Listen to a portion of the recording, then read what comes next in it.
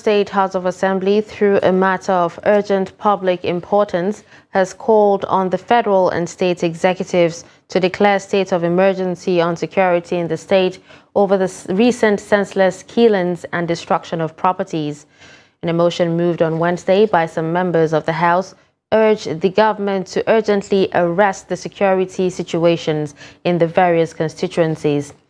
The joint motion, which was read by Tanko of Takum 1, stated that unknown gunmen have rained attacks on several villages, communities in parts of southern Taraba, as well as in Karim Lamido local government area of the state.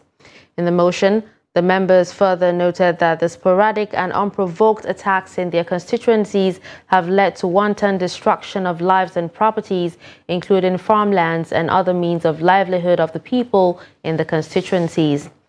The members also noted that the crisis, which has persisted in snowballing into banditry and also fast spreading to some neighboring communities in Donga and Kurmi local government areas, respectively, thereby jeopardizing the stability of farming activities.